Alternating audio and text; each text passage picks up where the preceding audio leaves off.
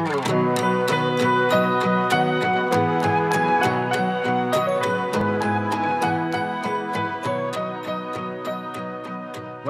Thank you very much. I appreciate the opportunity to speak to you this afternoon.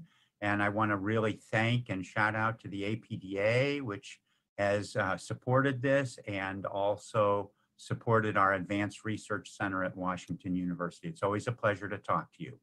I like to start off with my financial disclosures because I think that's important, particularly since I was involved with the Institute of Medicine report on conflict of interest in medical research, education, and care. So these are important. As you can see, my relationships with industry is zero. So let me tell you what I want to talk about today. I know what I was asked to talk about. I was asked to talk about advances in Parkinson's research. But what I think is particularly timely is to give you a little bit of information on how COVID pandemic has affected research. Then I want to focus in on some of the causes of cognitive problems that develop in Parkinson's research, how we're addressing that, and potential new treatments down the road. This is not a survey of all new drugs. That can be done elsewhere, but this is really focusing on some specific research issues. First, let me give you some information about how COVID pandemic is affecting research. The first thing initially, it is halted all face-to-face clinical studies. These are just starting to re-begin in the lab and mostly at this point now with what we call incidental research. And incidental research means people who are already coming to our center for clinical care can at that time participate in research studies. And so that would be things done incidentally to their clinical care, which doesn't require them to come in at a separate time.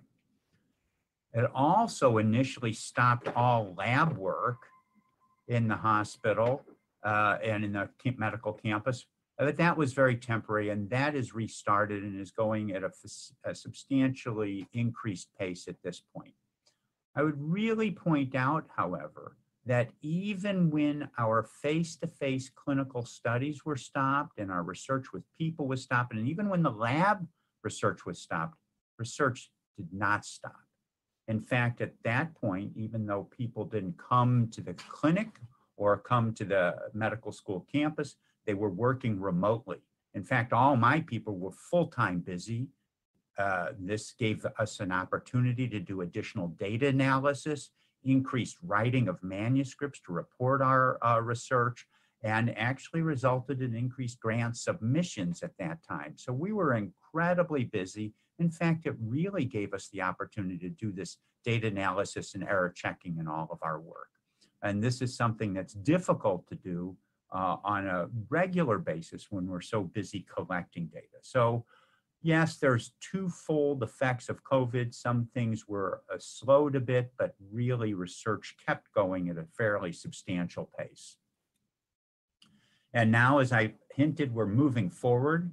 We are reduced in our face-to-face, but it is starting to move forward with this incidental work. Lab research has really come almost up to full go for us, but we're maintaining social distancing and doing it appropriately. And of course, with clinical research, we have our personal protective stuff like masks, hand washing, face things. So we're really minimizing the risk to any participants as well as to our research personnel. This is incredibly critical. So much for the COVID issues. Let me now move on to talk about some research.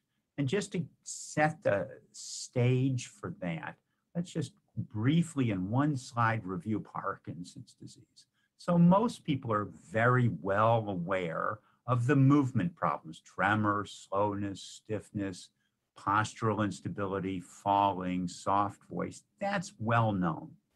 In addition, there can be psychiatric problems, and those things include apathy or lack of motivation, anxiety, low mood or depression, or even seeing things that aren't there. Those are clustered in a group of things we call psychiatric problems, which can be different from cognitive or thinking problems. Now here I'm using some terms that seem more technical. Executive functioning really means doing things in a sequential fashion. So one thing after another, following directions. Visual spatial function is understanding where you are in the environment or knowing how to get from here to there.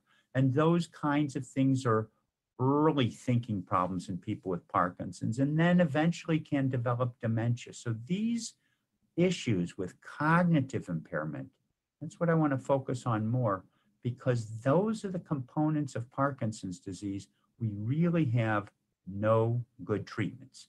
We have a lot of medicines for the movement problems. We have deep brain stimulation for the movement problems. We have medicines for the psychiatric problems. We have none for the cognitive problems. And are these different spheres or areas of Parkinson's, are they distinct? Are they overlapping? How is that fit together? So here's some research that's actually addressing that. A lot of times we group people or categorize people with Parkinson's into different subtypes, tremor predominant or falling and stiffness, and those can break up the groups of people with Parkinson's and give us some clue about their prognosis, but it doesn't describe maybe 30% of people. So it's not a very good way of distinguishing or categorizing people with Parkinson's. Whereas this particular study that Megan Campbell in our office, in our group led, tries to distinguish people based upon their motor features, as well as their psychiatric features, as well as the cognitive problems.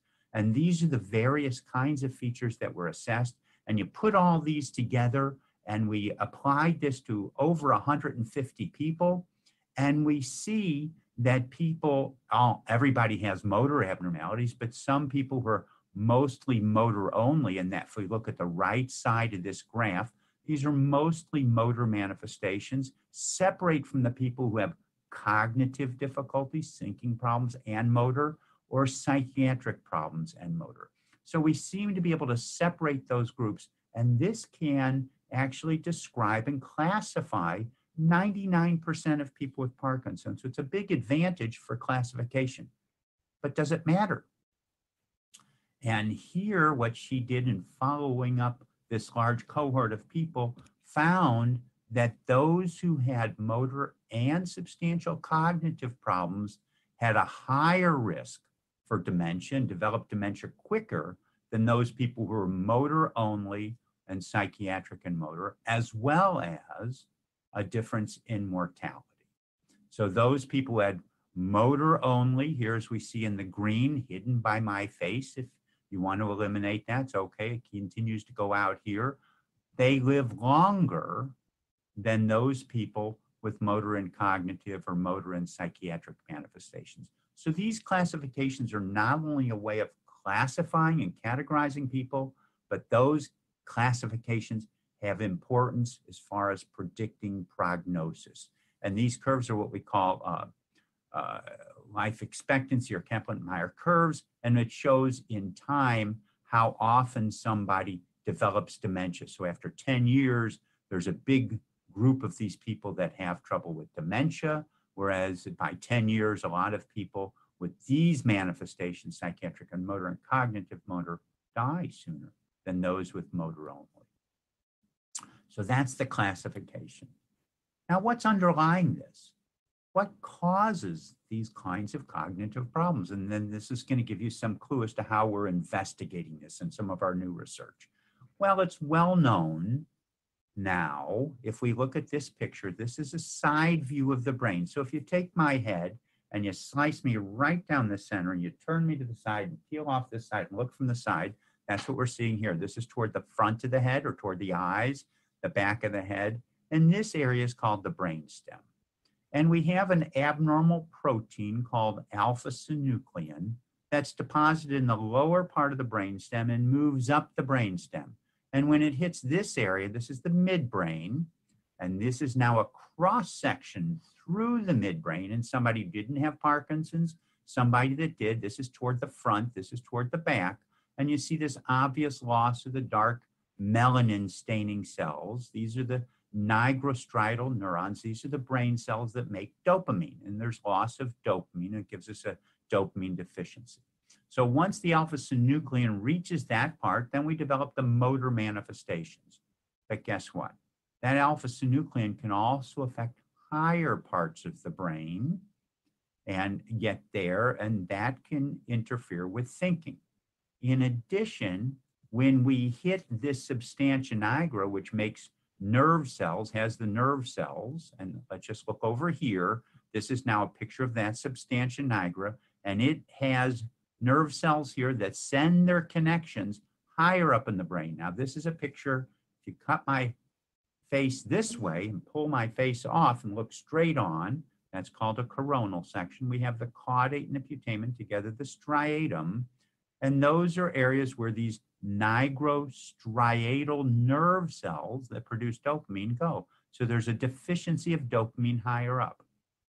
The point is that loss of nerve cells in the brainstem can cause loss of chemical messengers higher up in the brain. Is that important for Parkinson's disease? We'll come to that in a moment. So the causes of cognitive impairment that I want to talk to you about can be alpha-synuclein, this abnormal protein going in higher parts of the brain, neurotransmitter or chemical deficiencies, and I talked to you about the most commonly known one, dopamine, but we're going to talk about others, and network dysfunction, which you have no clue what I'm talking about, but I hope I'll make that clear in a moment, and neuroinflammation and free radicals, which we'll come to at the end, and approaches to try to address these things, because this could be critically important in actually causing the death of nerve cells. So let's turn to our first analyses trying to understand the role of these abnormal proteins in the brain. So let me start off by reminding you of what I used to teach that was wrong. I used to teach that when people with Parkinson's would develop dementia, real severe cognitive problems, that it was due to either the alpha-synuclein, as you see in pink, getting to higher parts of the brain, or coexisting Alzheimer's disease. Now, alpha-synuclein is the abnormal protein in Parkinson's. And in Alzheimer's disease, there's two abnormal proteins. One's called A-beta, and one is tau. And a number of years ago now, probably 14 or 15 years ago, there was a new PET tracer that we could use, a PET scan, to scan a person lying in the PET scanner and identify whether they had abnormal A-beta in the brain. Now we can also do tau, but back then, this was the only one we could do. And we do not yet have a scan with alpha-synuclein. Although I'm not going to talk about this, just this past week, we're making substantial progress in a group of us working together across the country. And so if there are questions later, we can talk about that. But this original study permitted us to use the PET scan of A-beta. And the idea behind this study is if we put people in the scanner and measured their A-beta, if they had it, then maybe their cause of thinking problems, or to predict their development of thinking problems, would have been due to coexisting Alzheimer's disease. That was the idea. And so Erin Foster and Megan Campbell, again, she's a theme throughout many of these studies, did these kinds of scans. And so this is a PET scan. There's a cross-section through the brain. This would be toward the front of the head, the eyes, back of the head, the left ear, and the right ear. And warmer colors here indicate more of this A-beta amyloid in the brain that you see with Alzheimer's disease. And here's a brain that doesn't have too much. We call this a PIB. That's the name of the PET tracer we use to identify amyloid, a PIB positive scan and a PIB negative scan. And the idea, both of these people had Parkinson's. The notion was this would indicate they have coexisting Alzheimer's. And when we looked at a group of people, at this point it was 207, now it's 300 actually, we would see people that were controls, healthy controls, or we would see people with Parkinson's with no thinking problems, mild thinking problems, more severe thinking problems. The risk of them having an abnormal positive PIB scan increased, but it wasn't all.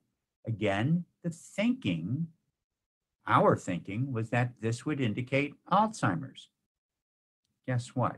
We were wrong again. And that's where we learned a lot. And the reason we learned that we were wrong is when people participated in the study, they did so until they no longer needed their brain. And then we examined their brain. And that was critical for understanding what we were actually measuring with PET. And it turned out everybody with Parkinson's who had thinking problems, every single one of them had abnormal alpha-synuclein in the brain. 60% or so also had abnormal A beta, like you'd see in Alzheimer's disease. However, less than 5% had abnormal tau in addition to the A beta. So by the definition of pathologically of Alzheimer's disease, these people really didn't have it. And Alzheimer's was relatively uncommon in our group. Now, other people have done studies where it's a little bit higher or even much higher, but it's the majority of people with Parkinson's, with thinking problems, do not have coexisting Alzheimer's. They have some changes that are consistent with it, but it's really different. In fact, the distribution in the brain, the way the pattern appears, is different in people with Parkinson's from those people with Alzheimer's. But does it matter? Next, so again, let's look at survival curves. In red, these are people who had died in our study and had abnormal alpha-synuclein and A beta.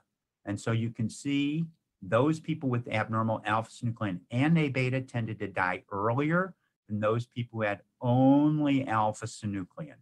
And this is now the survival or from either the onset of their Parkinson's or the onset of their thinking problems. Either way, those people who had an additional abnormal protein, A beta, tended to have worse prognosis. Does that tell you A beta is causing the problem? Actually, it doesn't. And the reason it doesn't is we've also found in the brain that the A beta concentration really corresponds to the alpha-synuclein concentration. So it could just be a marker of more severe alpha-synuclein. Now, since we're taking people's brains that no longer need it, we did other measurements there. And this was another surprise. So we all know that people with Parkinson's disease have abnormal dopamine. It's really knocked down to heck. There's not much left. And that's main focus of a lot of the treatment, replace the missing dopamine. But when we looked in the brain and actually measured other neurotransmitters in the brain, one's called norepinephrine, another is serotonin, guess what? Norepinephrine's knocked down just as much as dopamine, and serotonin's knocked down not only in the parts of the brain where we see dopamine knocked out, but in higher parts of the brain. What does that mean? First of all, these are measurements made only one time in these people. Obviously, these are brain measurements made after a person's died. So that's when their Parkinson's is already really severe. So the question is, do these kinds of abnormalities occur earlier? And could these other chemical abnormalities, losses of norepinephrine or serotonin, actually become targets for treatment that could potentially help thinking problems? That would be totally radical. So how do we sort that out? So let me remind you, this is that brain stem. Remember, alpha-synuclein starts down here. Well, it turns out the brain cells that make norepinephrine live down here and project way high up in the brain. Those that make serotonin live here and project way high up in the brain. And so these may be really early abnormalities in Parkinson's, whereas the dopamine is made in nerve cells here that projects higher into the brain. So these losses can produce chemical losses here. So loss of the nerve cell here can reduce those chemical messengers out in the cortex. So how can we sort that out in life without getting additional brain samples? Well, here's an approach that we want to do and start implementing later this year as soon as the COVID crisis passes. There are actually PET measures of these other kinds of transmitter systems. And one is called MRB. So we can put somebody in a scanner and measure their norepinephrine transmitters or those nerve cells throughout the brain. And we can do it early in the course of people with Parkinson's. We can see if these specific abnormalities correspond with thinking problems of various types, and do the same thing with serotonin. We plan to implement norepinephrine transporters later this year, already this calendar year, and the serotonin one next year, and add it into our long-term PET studies. If we find these abnormalities earlier in the disease, if these abnormalities either correspond with these other kinds of behavioral changes like cognitive changes or predict them, now we've got a new target for treatment. And there are drugs that can help to address these kinds of problems. So that's a pretty hot area of research as far as I'm concerned. All right, let's take another step, totally different than I told you I was going to talk about, and that's networks. This is a different kind of approach. This is lying in an MRI scanner. And when people lie in an MRI scanner, we can measure a signal called the bold signal. Now, you don't care what the bold signal is. It's a bunch of noise. And if you look at one particular part of the brain, when you're just lying there doing nothing, and you say you have a spot right here in the brain, you'll measure this signal over time, and we can measure 300 or 400 times, 300 times in 5 minutes. And you'll see this signal bounce up and down. The trick is, if you say, how is that signal in this part of the brain related, which looks all noisy, to the signals in other parts of the brain, it turns out there are other parts of the brain that are running in lockstep, like you're seeing here. And these parts of the brain that run in lockstep, they form what we call resting state networks. These are important parts of the brain that work together for specific functions in the brain. So let me give you an example of that, very pertinent to Parkinson's disease. So if we look at Parkinson's disease with PET and use a tracer called fluorodopa with PET, now I'm switching gears on you a little bit. That shows there's a deficiency. This is, again, a cross-section to the brain, the front of the brain, the back of the brain. And there's loss of those dopamine nerve cells in the back part of the caudate and the putamen, mostly in the putamen. And if we take an MRI scan and we make a region like this of over the caudate, and this is the anterior putamen and the posterior putamen, so different parts of this place that where dopamine is lost, and there's greater loss back here, less here, and here only when the disease gets to be more severe. If we look at that and then put somebody in a MRI scanner and put regions here and see how these regions are working in lockstep with other regions, in other words, what are their networks, we find this. So here is an image of the left caudate, the anterior putamen, the posterior putamen, and these are in healthy controls. And this is just showing the parts of the brain that are working together at one of those resting state networks in people that are healthy controls. And here's how it's working in Parkinson's, and here's the difference. And what we see is this huge change in the brainstem and a back of the brain we call the cerebellum, and it actually goes up through here. So this is what we call a resting state functional connectivity change that turns out the change here correlates with the severity of the motor symptoms of Parkinson's. But we can play this game not just with these specific parts of the brain, but with all parts of the brain and see how the entire brain is working. And when we do that, we get these cool colored maps of the brain, and the colors indicate networks that are working together. So the red network works together, the green network works together. And when we do that, we can find a number of network changes that occur in people with Parkinson's. And this is a study where we took 107 people with Parkinson's who were not demented and healthy controls, and we looked at how their changes were different from Parkinson's disease.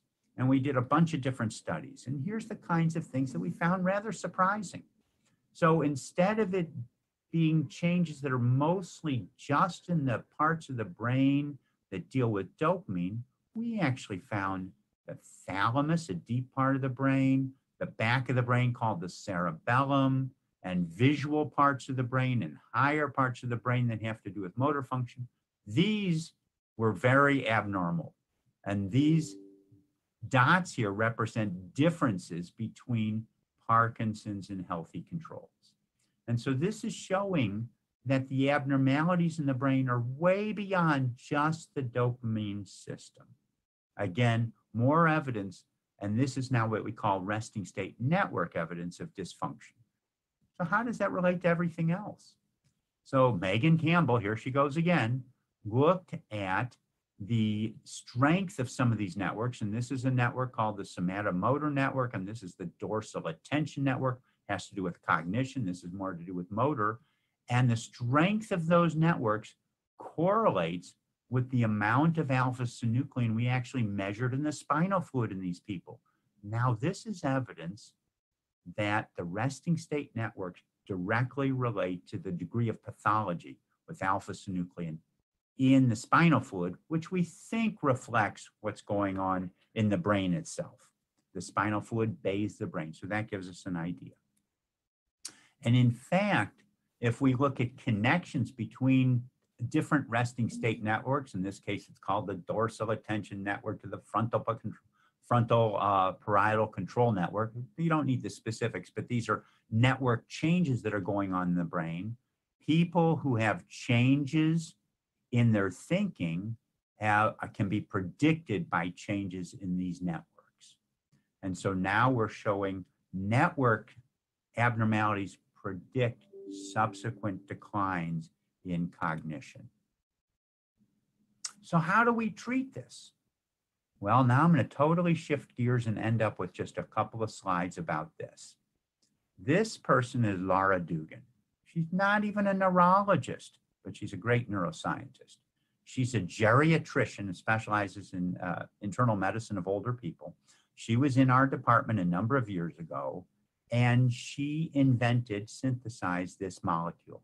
This is way cool. So this molecule is composed of 60 carbon atoms with a bunch of these guys stuck on it, and I'll talk about these guys. The shape of this molecule is kind of like a soccer ball. The reason I'm showing you this, and if you don't know what this is, you haven't been to St. Louis or traveled in St. Louis, this is the climatron in the Missouri Botanical Gardens. And the climatron in the Missouri Botanical Gardens holds or able to have a whole number of different microclimates in the world. But the structure here was invented by an architect called Buckminster Fuller. Why do I tell you that? Well, it's important to be well-rounded, but it's also important for your biochemistry education, because this kind of molecule that has the kind of the shape of this geodesic dome are called Buckminster fullerenes, after the architect, or fullerenes for short. And what she did is she threw a bunch of chemicals or molecules on here, atoms on here are called carboxyl groups. And it turns out that was a huge difference. This drug she made, we call carboxyfullerene, or C3 for short, because C1 and C2 didn't work, C3, turns out to be the most potent free radical scavenger and can knock down neuroinflammation in the brain we've ever had. And what we did, we had an animal model of Parkinson's, and we gave a bunch of animals this Parkinson's starting here, and we followed them. And typically what they do is they develop Parkinson's over 3 or 4 weeks. After we gave this drug that causes the Parkinson's, then we started them on treatment with carboxyfullerene. And here's the trick. Nobody at WashU knew which animal had which. We were blinded. And Laura Dugan, who made up these capsules as the way we gave the medicine, was no longer here at WashU. She's now at Vanderbilt. And she would fill them up with either the real stuff or food coloring and send them to us. And I still don't know. And I published this stuff 6 years ago. And it turned out what we saw when we put the data in 2 groups and send it to a biostatistician who had no idea what we were doing, we found this crazy thing. These animals that were treated with the C3 got better. And what I'm saying better here, this is a measure of clinical Parkinsonism. I'd never seen this. Typically, the animals just stay the same or get a little bit worse over time. This was really amazing. So behaviorally, the motor symptoms improved. And if we used PET to measure these nerve cells in the animals that got the placebo or no treatment, they were knocked down. This is the baseline of the 2 groups were the same after the MPTP. This is way knocked down. Those that got the carboxyfullerene, they weren't normal, but they were much better. And we measured the same thing with a different kind of PET scanner, also the improvement. And when we did the motor scoring, obviously this is much better. This is less severe. And when we actually measure the dopamine in the brain, there's way more dopamine in the animals that were treated than the ones that had placebo. So how the heck does this work? And when I published this, we had companies wanted to put this in a human trial, but I said no. And the reason I said no is I wanted to make sure, and I've been involved with drug studies for 30 years in Parkinson's, and none of them have worked to slow the progression of the disease. And we wanted to do better. And the way we wanted to make it better is we wanted to be able to measure how this was getting into the brain and was it hitting the target in the brain in the way we thought. And here's what we did. We designed a study to take animals, give them the MPTP again. This is the drug that causes Parkinsonism.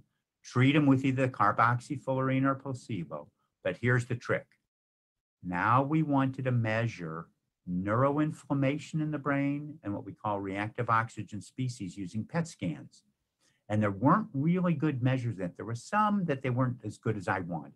So we wanted to test new measures. And so we're going to do that to see if we can detect those changes produced by our drug, and then whether this carboxyfullerene engages those targets, reduces the degree of neuroinflammation, and then compare it with the measures we make in the brain. And so that's what we're doing. So here's an animal. We've given MPTP. Now this is one of those sections. This is the top of the head, the bottom of the head, the left and the right. We inject it over here, and this is this measure of dopamine neurons, and we see the drug that we give knocks out those dopamine neurons. But what's going on up here? This is the surprise. These are our 3 different PET measures that we wanted to try to see if we could find evidence of inflammation in the brain or reactive oxygen species. And what happens is there's a delayed response higher in the brain, it's now thinking parts of the brain, where we see these huge inflammatory responses, as if inflammation may contribute to the death or dysfunction of nerve cells in higher brain that may have to do with thinking. So it's now possible, if carboxyfullerene can knock this down, that would be another way of trying to reduce cortical or cognitive problems. So this is the 4th way we think there could be cognitive problems. Way 1, alpha-synuclein. Way 2, loss of chemical messengers, not just dopamine, but serotonin or norepinephrine. Way 3, network changes, because you knock out different parts of the brain. That causes other parts of the brain not to work right because parts of the brain work together. And now 4, there might be neuroinflammation going on. And there's a lot of other evidence to support this. So carboxyfullerene might be able to hit the real mechanism of what's causing problems. I've talked long enough. Most of the work I'm talking about done by all these other people, and they're an incredible group that I'm very lucky to be able to work with. And again, I want to thank the APDA for all of their support, and they've done a terrific job with us. Thank you very much.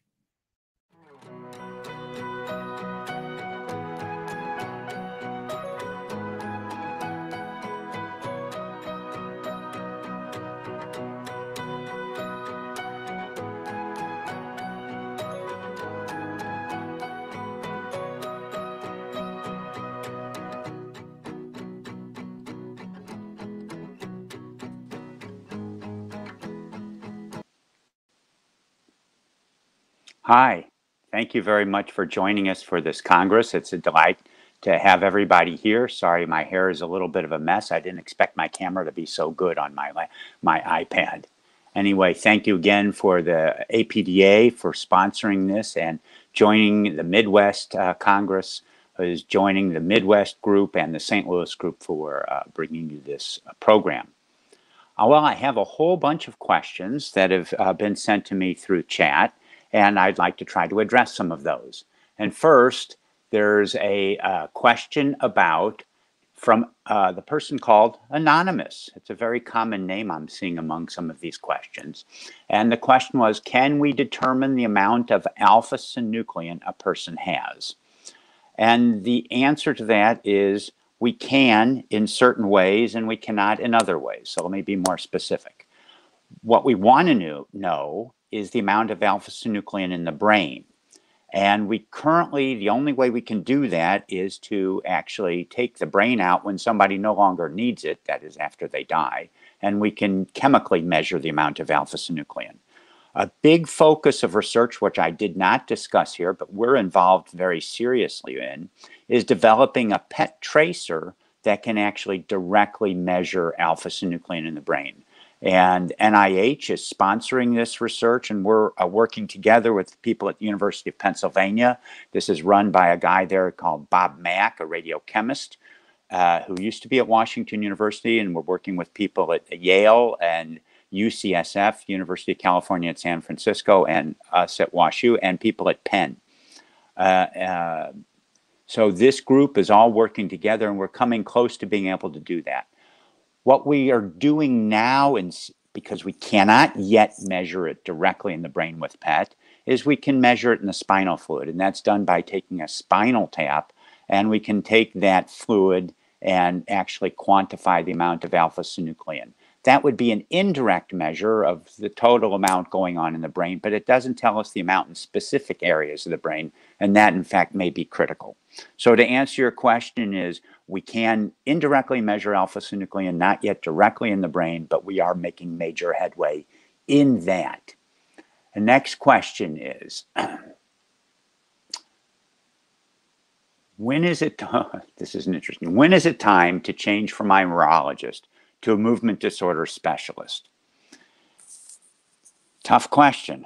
So first of all, let me address where the data really lie for this. So there was a paper published by Allison Willis. At the time, she was a fellow here at WashU with Brad Reset, and they looked at the outcome, and the outcome meaning the length of life, as well as the risk of ending up in a residential care facility or breaking your hip. So in other words, bad outcomes or progression of Parkinson's, and looked at it in people who are treated by their primary care doctor versus those who were treated by their neurologist. And this was all based on people that were eligible for Medicare, because it was all based upon Medicare records. So it's limited to people who are 65 and older mostly. And what they found is that people who were treated by neurologists did substantially better. They lived longer, they had better quality of life, and they ended up in a nursing home much, much less.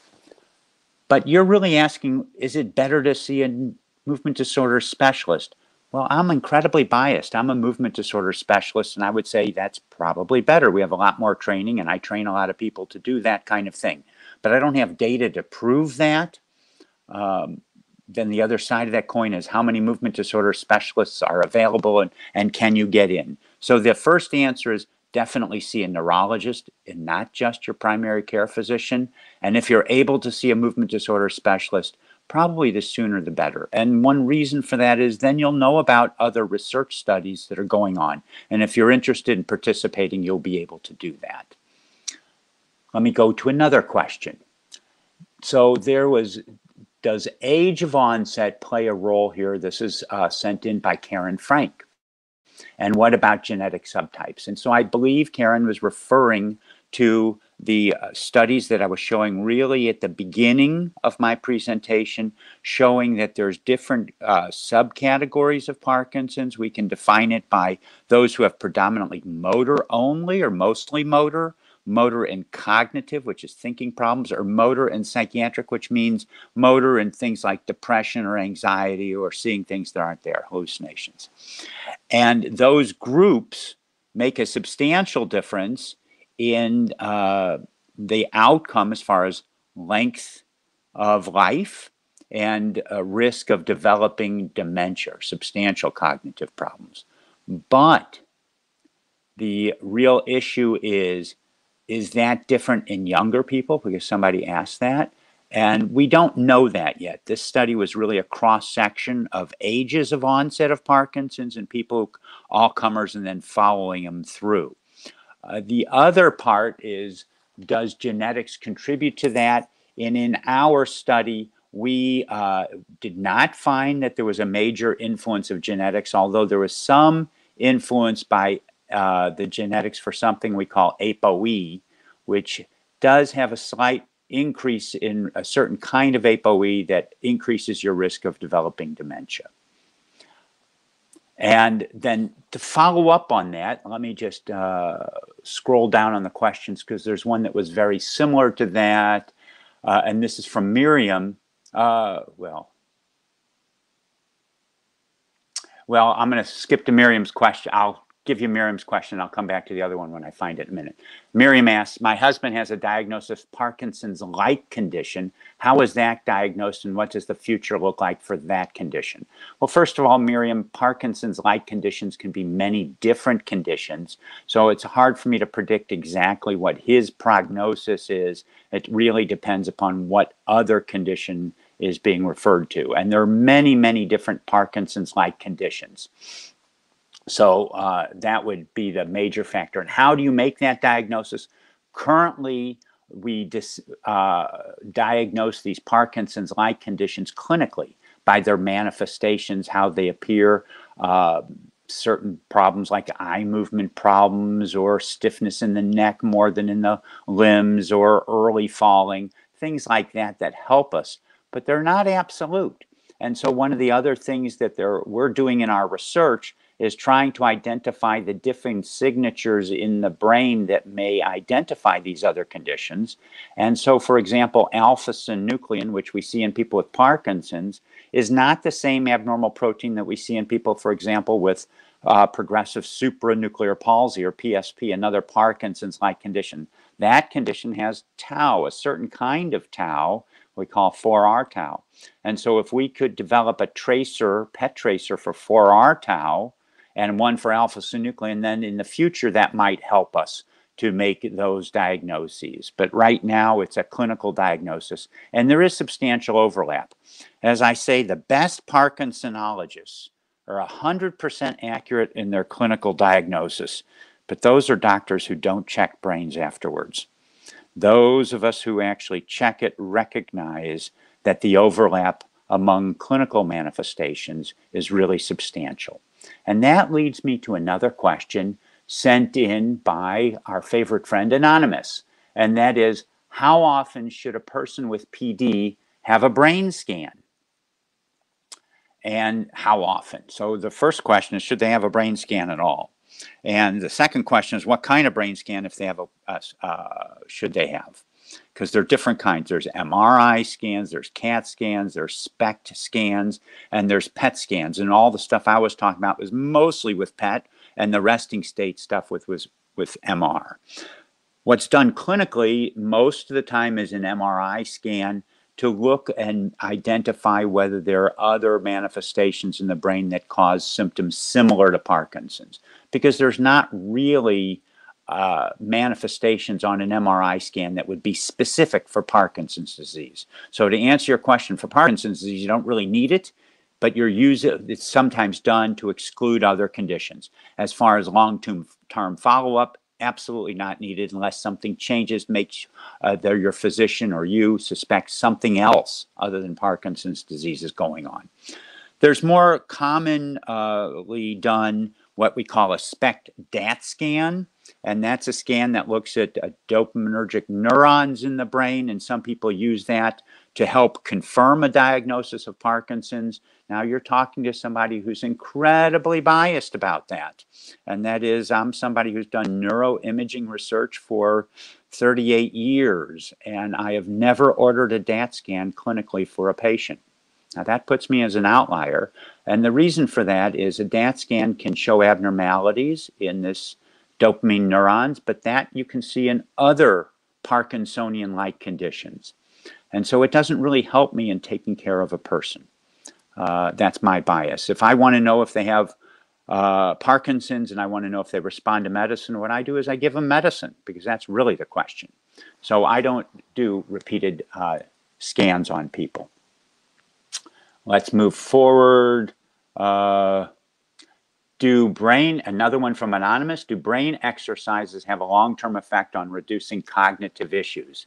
What a great question. And the simple answer to that is we don't know the answer, but there's increasing data about exercising, improving the motor manifestations, actually improving quality of life as well.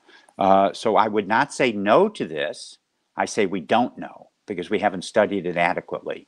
And I see no downside in exercise and a healthy exercise plan.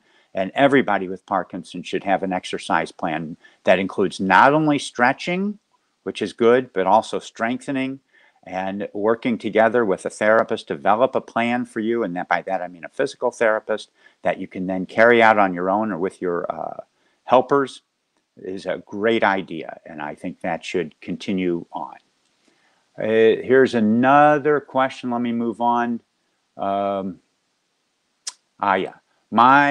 This is from SES, and it says, my person with Parkinson's has all 3 sets of symptoms. You seem to indicate this is unusual.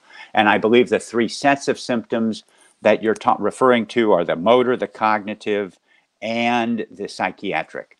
And that's a great question. And I really wanted to discuss that earlier, and I didn't slip down to it. And the point is, in our study, what we were looking at is how people are when they begin and through the middle stages of Parkinson's.